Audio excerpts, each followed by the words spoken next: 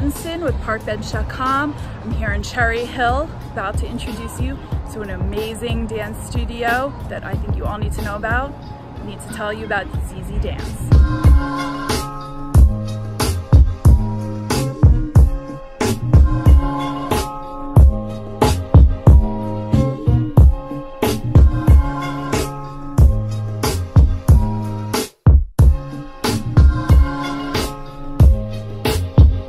This is Hilary Ettenson with parkbench.com, and I'm here with Sammy Zweben and Meredith Ziemba from ZZ Dance in Cherry Hill. Thank you so much for having me. Thank you for being here. Now, how about the basics? Tell me, what is ZZ Dance? ZZ Dance is a dance studio that we created from dreams of having a place where everybody is included and welcome, and there's a space and a place for everybody to be themselves and dance. And how did this dream start? I know a little bit about you guys. You grew up dancing, but having that dream and making it a reality is different. Well, the dream started very, very long ago, and Sammy and I have been the closest of friends for 30 plus years, and dance was always a huge part of our journey, both together and alone. We both went on to college and danced, and really always it was part of our careers as well. And we also found our partnership to be such a perfect blend, because I take care more of the business side of things and she does more of the teaching and creative side of things, that we're like, wow, this could really be great. And then on top of that, stemming off of a lot of the work that we did together previously for charities and special needs groups and things, we just really wanted a place where we can take all of those dreams to the next level. So the best place to do it is in our own place. We'd love for people to know what classes do you offer? You know, who is this for? Is this just for little kids? Is this for grown-ups? We have classes for everybody from 18 months into adulthood, and we have all different types of dancing, and we have classes for ballet, tap, jazz, hip-hop, contemporary, musical theater, lyrical, and we also have classes for children with special needs, and this year we're expanding into adults with special needs too. Oh, that's awesome. Yeah, and those classes gear more towards hip-hop and street jazz and just a big dance party. We also have a variety of levels. So we have kids that love to come once a week just as a fun activity and dance with their friends. And then we have kids that are on our competitive team that are here anywhere up to like 12 hours a week and dance their hearts out and, you know, compete at various local competitions. So it was important to us that whether you come 1 hour a week or 12 plus hours a week, that everybody feels welcome and part of the ZZ community and experience, because a lot of children are very happy just taking 1 hour, and some want more and just can't do it because of school or other reasons. And I think we did a good job making sure everybody felt welcome. Yeah. And I'm sure, you know, some kids, not myself, you know, people like me loved it, but didn't quite have that natural talent built in. Sure. So it's kind of like you love it, but you know, you're not going to be a professional one day, that you still get this, you know, amazing experience with friends. And yeah, that's really all it's about. So I know you guys talked about that the perfect relationship between the two of you. A lot of it that has to deal with, you have very different sides. You know, you're kind of the business side, you're more upfront. So tell me about your backgrounds, you know, how this came together, that, you know, what are your lives outside of ZZ Dance? Sure. Another cool thing is we both grew up here in Cherry Hill. So grew up here, went to Cherry Hill East, went on to University of Illinois for myself. I was both on the dance team there and an accounting major, which clearly lends itself into the business side of things. I went into corporate America for a good amount of time and realized that that wasn't the best place for me, although it gave me a really awesome background to start my own business. And from there went on to actually run other dance studios, and really then just decided it was time for me to do that for myself, and wanted the best partner in crime. Thank you. I guess I should also mention that in the meantime also have a 4-year-old, so, and then clearly one on the way. So yes, there's a life outside of all of this too. She has a husband too. Yes. Oh yeah. I went to right after high school, went to college at Towson University, and I was a member of their dance team for 4 years, and they are nationally ranked and were #1 in the country for many, many, many years while I was on the team too. And from there, I didn't major in dance, but I majored in film and television. So I learned all the behind the scenes, how to produce, direct, write, create. And I moved to New York City where I studied acting. So I got both sides of the camera, but also I danced the whole way through. So 5 years in New York took me to Los Angeles, where I acted in movies and television and shows, and really learned about people, honestly, and just the creative side of life. And I'm really, really grateful I did that. I was able to come here and give that to the kids, that there's life beyond high school. There's life beyond dance. You know, you can take your dance and do anything with it. You could become a teacher. You could become a creator, a choreographer. You can dance for fun, or you can dance professionally. But there is a life for people that are creative. And I'm very lucky that Meredith, we've talked about this for so long, but really pushed me in the right direction to do it as a business, because now we're able to do it with our kids all the time and just give them the creative outlet that most people need. And if they don't know they need it, everybody needs a creative outlet. And I know you're still going back and forth to LA as well. Mm-hmm. So between these outside lives, families, you know, when do you sleep? Well, I was thinking that maybe this year we worked 20-hour days. So never. It's a big year. It was a big year. But we're also, what's really awesome about having a partnership is we hold each other accountable to take that time off. So we put each other in check and make sure, like, we still come back to reality of, like, this is a dance studio. It doesn't need, we're not saving lives. We're not, you know, we're not. So it is okay to put it down and go home and spend some quality time with family too. So we take different days off from the studio. We're never quite off, because there's things that always need to be dealt with in all different ways. So one of us is always here, but one of us at some point needs to tell the other one to go home. I told you to go home yesterday. You were here a long time. Yeah. You know, I said, what are you still doing here? So, because we do that to each other. So a lot of people don't realize the struggles involved with not just owning a business, starting a business, keeping it moving, a lot of stuff behind the scenes.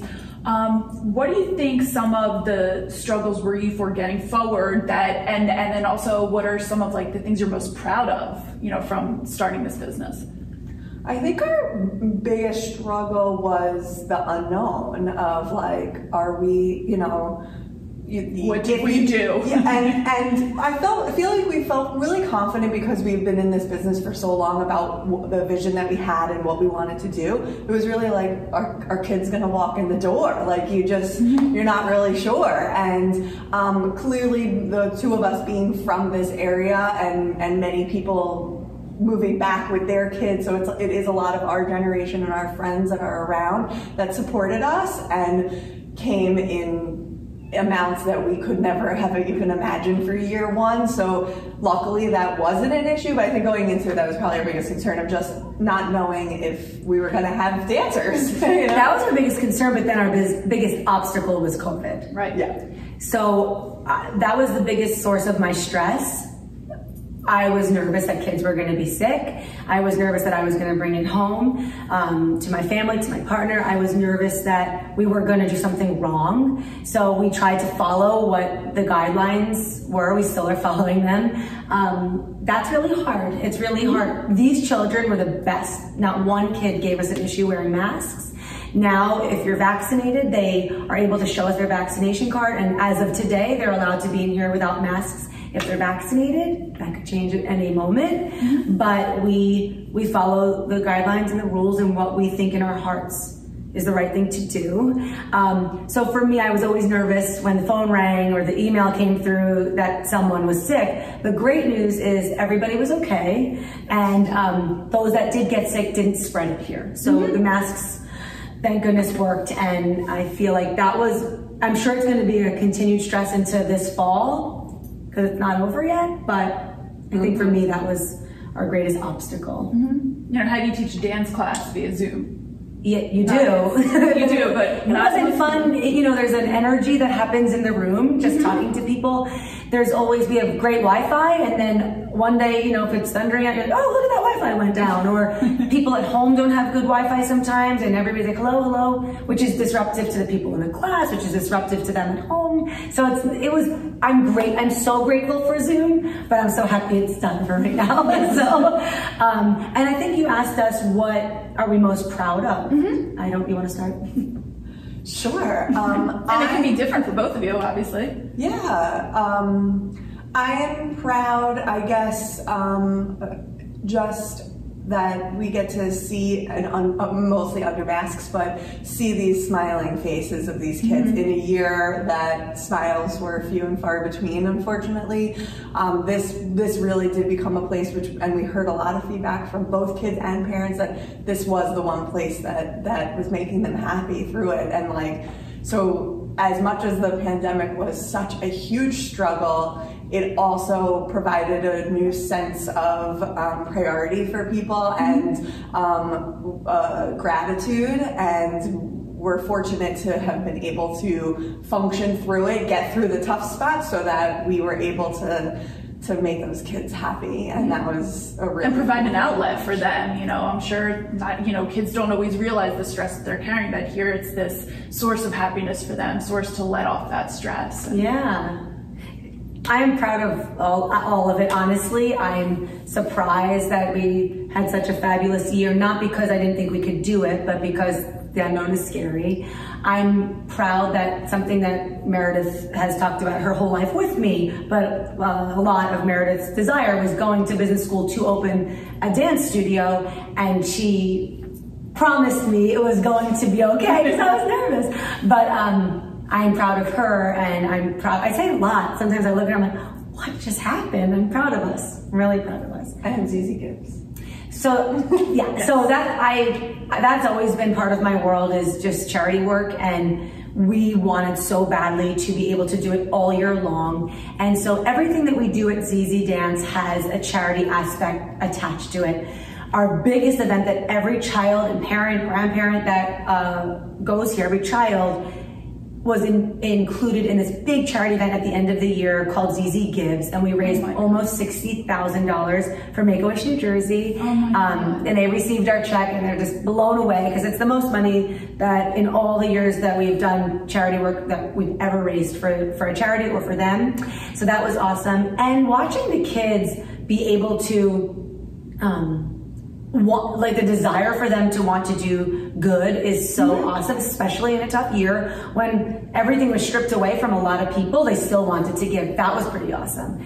And I'm just proud that everything we do, we donate to a cause. We hold t-shirt sales, a portion goes to charity. We held pizza sales, 100% went to charity. You know, we really try that. We're fortunate enough to be in a place that people want to give and can give and do give. Our competition team sometimes wins prize money, and they have the option of what they want to do with it, and everybody always chooses to donate it. Yeah, no child said, I would like to keep it. Every child said, please donate it. That's amazing. That is so amazing. So that's how we got to the almost $60,000 from all those things that we did. All those mini events led up to this big charity event. All of our money this year went to Make-A-Wish New Jersey, and I hope to always be affiliated with them. I am an ambassador to them, but I also want to hopefully in the future spread the love to other charities as well. That's so amazing. And it's just amazing the way that you're sharing your love of charity with the community, and it just, I love that. The kids are awesome. They have awesome parents. The parents are behind us with all of it. So they, you know, obviously if kids are holding a lemonade stand outside or making bracelets, the parents are facilitating it. So we're very grateful to the parents as well.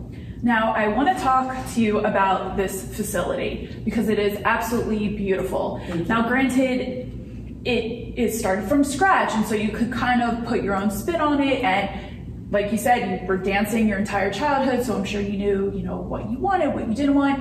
Walk me through the space. What were the things that were really important to you when designing it? One thing that was very important to us was to have a quiet room. We call it the homework room for children that are here for hours on end. Maybe they have a break, maybe they have a sibling that's dancing and they're just waiting to take their own class. It's a quiet room, no food, no phones. It's in the front of the studio, so it's away from all the dance. It's in the front of the building, so it's away from all the dance studios. And kids can go in there and study and learn and do their homework while they're waiting. That was important to me, Meredith. It was also important for us to make sure that our faculty was comfortable. So we have a beautiful faculty lounge where, you know, no kids are allowed. So they have their own space. They have their own bathroom. It is, you know, it can be challenging when you're around kids all the time and you just like need a moment. So we wanted to make sure that they had that stocked with snacks and a fridge and a microwave, because a lot of our teachers are here for many hours at a time. So we wanted to make sure that they were comfortable too. We have a space designed just for the kids. So it's our lounge, and there's drinks and vending machines and bleachers and cubby holes and everything that they could want. Microwave and fridge as well for them. So they have their own space as well. A lot of these kids are here for hours on end, and they just have their own space that also has dressing rooms, so they can jump in and get changed and jump out, and so nobody's changing in the open. That was important. Yeah, and then inside the room, certainly safety is top priority. We needed to put in the best flooring just to keep you know, there's a lot of jumping and things, so we need to make sure that everybody is safe when they're dancing. And our ballet bars that you can see behind us. And then actually in the other studios, we really want to have the opportunity to invite parents and loved ones into the studio to put on some performances. And obviously for this year we weren't able to do that, but in the future that's the plan. So what we did was we actually have a movable wall between two of our studios. So so the wall comes out essentially and opens up two of the studios into one huge space. And ideally that would be you know, turned into a performance space. So how many actual dance studios do you have? 4. 4. And when we open up the wall, it becomes like a big 3. Yeah, a huge one. Oh my God, that is so awesome. Thank you. Well, so we talked about Cherry Hill. You're both from here and everything. How did you choose this location? You know, why here? You know, why did you decide to stay in Cherry Hill? What was it about this space that you're just like, nope, this is where we're gonna be? And we looked all over in surrounding towns as well. It just felt really nice. The building, the landlord, everything just felt really good here. Springdale Road is kind of a thoroughfare, so it felt like a nice place that bridges a lot of towns. Yes, having the Cherry Hill address was important to us, just because of our history, and becoming a Cherry Hill business just meant something extra special. But also being in a place in Cherry Hill where it does bring in the other neighboring towns too, as we support all these local businesses that are in all of our neighboring towns as well. And part of it also was we took a few spaces that we were seeing and actually mapped out what would work, because building dance studios is you kind of need the particular amount of space to fit things in. So it was also laid out nicely. Exactly. It was perfect. Yeah. So I love to ask everybody this: what is the importance of shopping local, supporting small businesses? So much.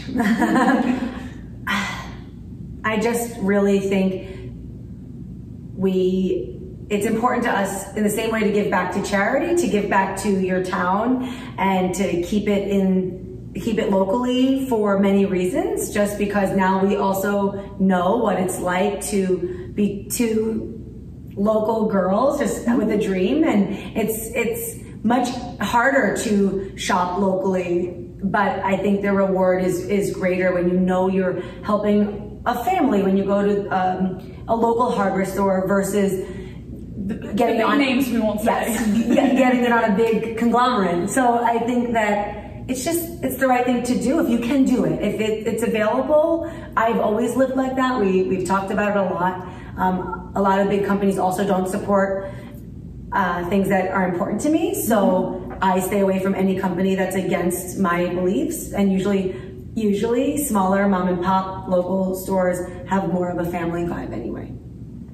Yeah, no, I absolutely second all of that. I think we have a new appreciation for it, being in the shoes and just knowing how hard everyone works. And not to say that people don't work hard at large stores too, but you know, nothing's being handed to these people. So they are doing everything on their own, and it's just a lovely way to also keep your town different. You know, it's so frustrating to go to every other town and see all the same things. It looks exactly the same. Yeah, so how much more lovely is it when you walk through a little town and you see all the different, you know, new stores that you've never seen before, so. Totally. I would love to come back to a point you made about, you know, it's written right on the door about, you know, kindness and everything. And you talked about a space that you wanted to be completely inclusive. And there's one thing that I would really love to talk to you more about. You talked about, you know, even classes for special need kids and all of this stuff. Like, you wouldn't think, you know, the typical dance studio, you know, kids of all ages, sizes, abilities, you know, they still have that love that, you know, can you tell me more about that and how? Sure. Also, I want to say that we do have classes for children with special needs, but we have a lot of our core classes, which are generally neurotypical children that have special needs, children with special needs in there. So it's not that we find out that somebody's special needs and we put them into to a specific class. We wait for the parents to come to us and say, I have this child with A, B, C, and D. Do you have a class for them? And we actually talk about each individual child and which class is the best for them. Because one of my classes, I do have a child with cerebral palsy. She does great in the class. So she's in both, actually. She decided to do both classes because she's wonderful and she wants to be a part of both classes, and we welcome that. So we just the special needs class that we have participated in everything just like everybody else, which was so awesome. They were a part of our recital. They were a part of ZZ Gives. They did. We hope to do more with them next year too. Yeah, everything that every other class did too. So they got the full experience. I think before, if parents didn't have an option, they wanted very badly for their children to be in a recreational class with, you know, other children their age, but there's something so special about having a place with children, and they feel like superstars because they just finally don't need to do splits and leaps and pirouettes the same way. It's just a different type of dancing. So that's wonderful. And I'll also brag about Sammy for a second.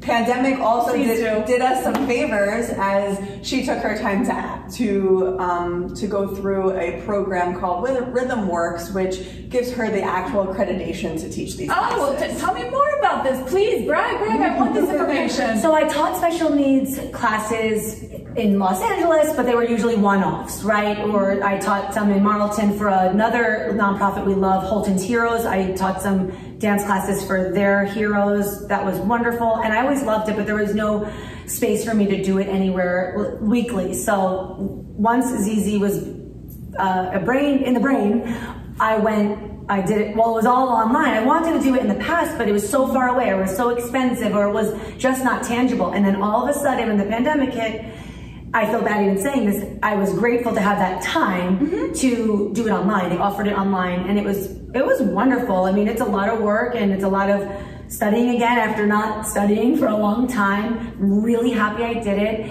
It just uses hip hop movement, sometimes with props. We didn't use any props this year because of COVID, but to just move your body and get to know your body in a certain way. A lot of our children, their bodies don't work typically like other children, a lot of our special needs kids, so we just work with them. And I have one-on-one helpers with almost all of the children, so should they need more assistance or actual physical touching to move them, we have that.